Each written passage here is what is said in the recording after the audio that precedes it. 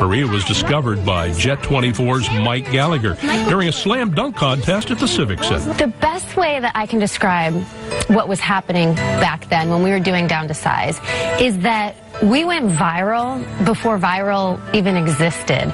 We were doing this little thing on a small station in a small town, and all of a sudden it captured the attention of the entire nation. Maria's first interview ever for Jet 24 was Buffalo Bills quarterback Jim Kelly. Others included Michael Jordan, Bill Cowher, and baseball legend Tommy Lasorda. I was 11 years old, so it was a living, working newsroom with TV shows happening and newscasts going on. But for me, Jet was a playground. Sansone quickly got picked up by ABC Sports to do live sideline reporting for the Little League World Series, which earned her the title the youngest reporter in the history of network TV. I have nothing but fond memories of working at Jet, and if I hadn't,